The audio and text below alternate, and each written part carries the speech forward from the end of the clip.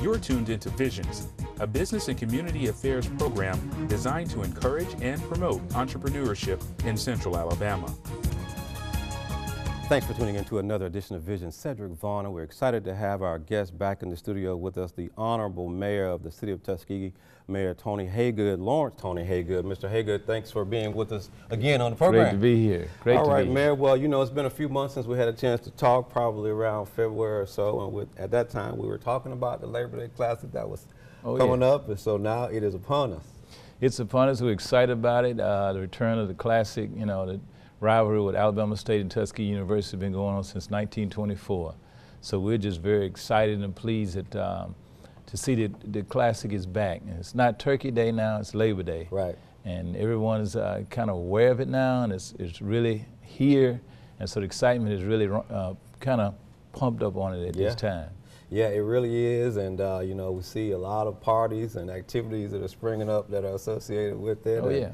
And I think alumni on both sides are excited to be able to come back and go at it again. But beyond that, it's a great opportunity for camaraderie and and empowerment and entrepreneurship.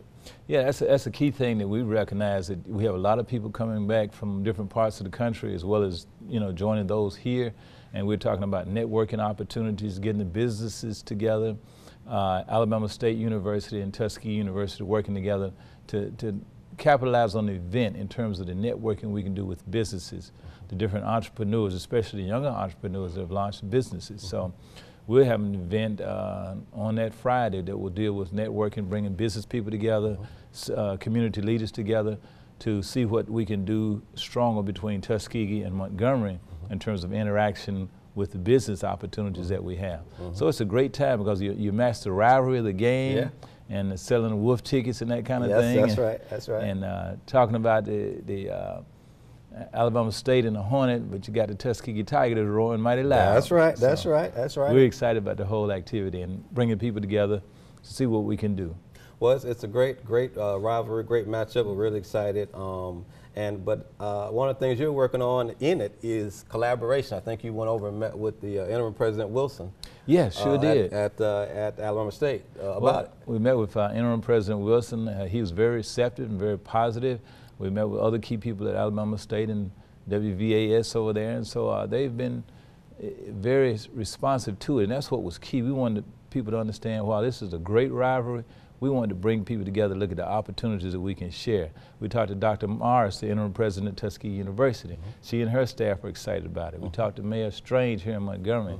Then my office is Mayor of the City of Tuskegee and the council. So everybody's plugging into it because we see it as a major opportunity for this region to expand and capitalize on business that goes on here and to exchange information and see how we can grow together in this region, in this community. Well, you know, one of the things that, you know, I know about you, as we've known each other a few years, is that you're really into economic development. That's really kind of your niche and specialty. Oh, yes. Anytime we see opportunities for economic development, we want to try to see how we can expand upon that. Montgomery is looking at the possibility of the F-35 being located here out at the 187th at Danley Field. We have the opportunity for a T-100 jet trainer aircraft through Leonardo of Italy, working with CAE and Honeywell, and that would be at Tuskegee at Moulton Field. And that'd be a major aircraft industry in Tuskegee that would affect the whole region. 750 jobs right there in Tuskegee. The other day we had 30 to 40 suppliers that came to the community to look at locating throughout the area that would supply that plant there in Tuskegee. So it's going to affect all of us. And so I think some great opportunities for both communities around the area of aviation. That's good, that's good. And I think I went to a meeting with some of the Leonardo officials, and one of the things that I heard them say was the long-time relationship between Tuskegee and the Tuskegee Airmen and the Italians. That's critical. You know, you never know when you plant a seed at some point and you do something for people and with people, how that may return to you. And that's what we see this as.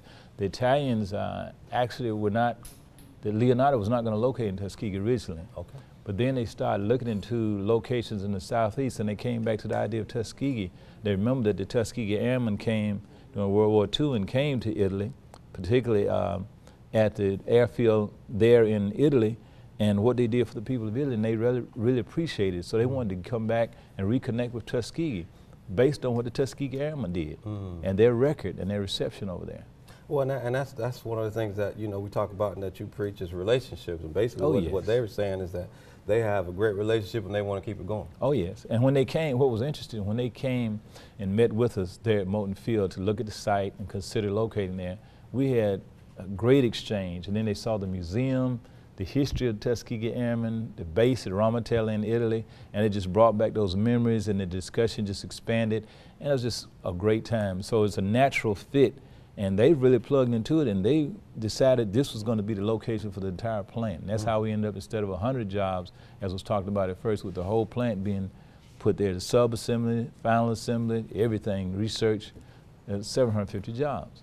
And that was the point I wanted to make, that the projection for the number of jobs is 750 when everything is completed. Now that will include engineering, that'll be production, that'll be the whole gamut. That's right. That goes with constructing, you know, this type of manufacturing. Yeah, that jet trainer, it's a serious jet, and so you're going to have a lot of engineering jobs. You have a lot of other related jobs to that. So it's going to be great opportunities for this area, for the employment opportunities in this area, but you have opportunities for a lot of businesses.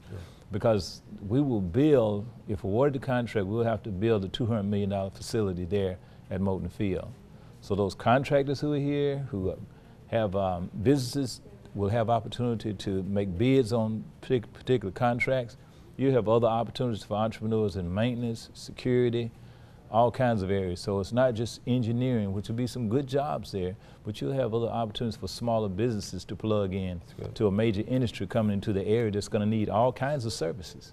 So if you got a service business, if you're an entrepreneur, you want to step up your game, have your resume and your employment history or your service history there, so you can say, hey, we're here, we can provide this service for you.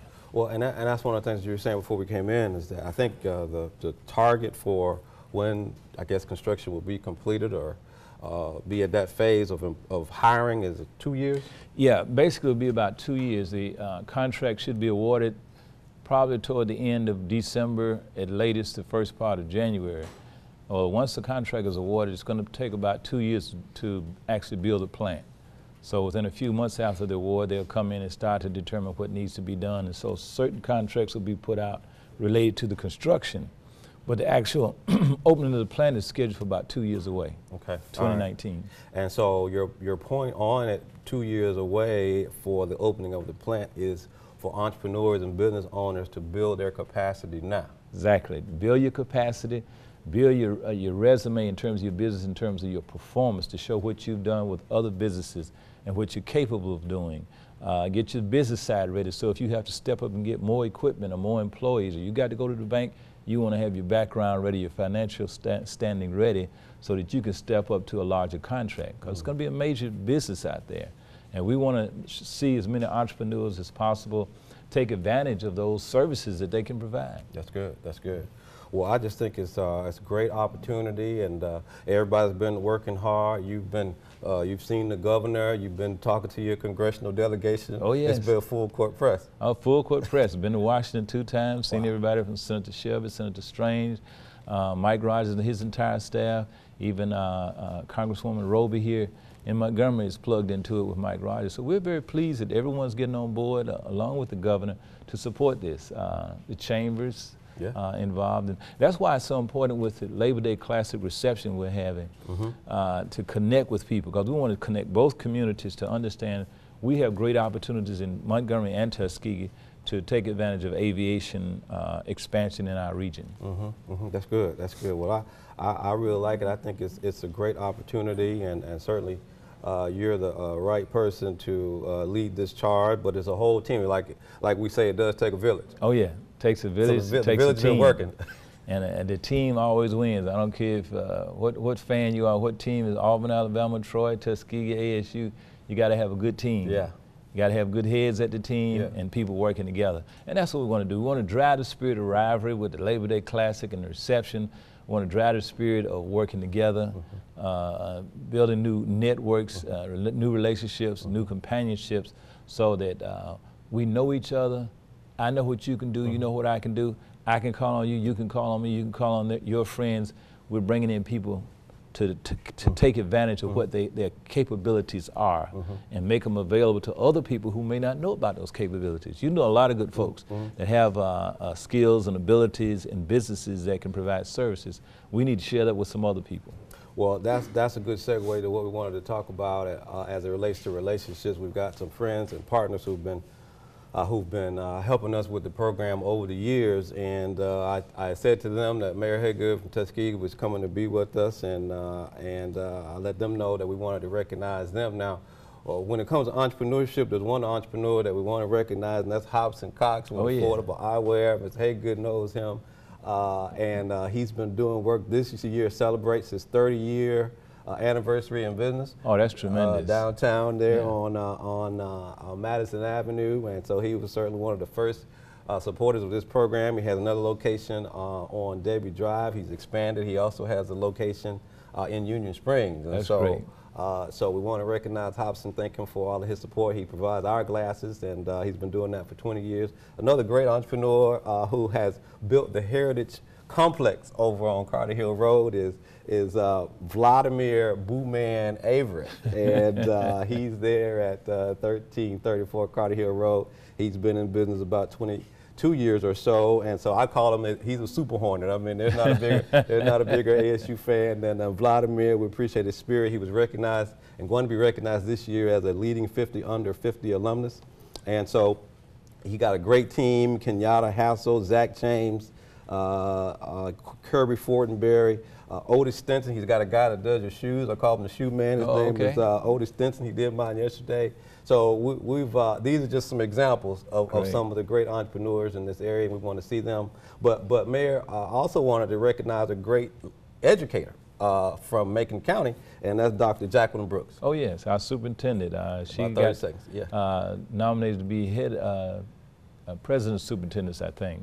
She does a good job of Macon County with our young people, and we applaud her for the work that she's done and the progress we made. Yeah, excellent, excellent. Well, we're going to look to see all of them around the Labor Day Classic. We're very excited about this T100 opportunity that's coming on, and Mayor, I'm going to look to see you around the Labor Day events. I'm going to come to that reception that you're hosting for the community, and that's going to do it for us on this segment of Visions. Thanks for watching. Please stay tuned to our next segment, and we'll be right back and right after this.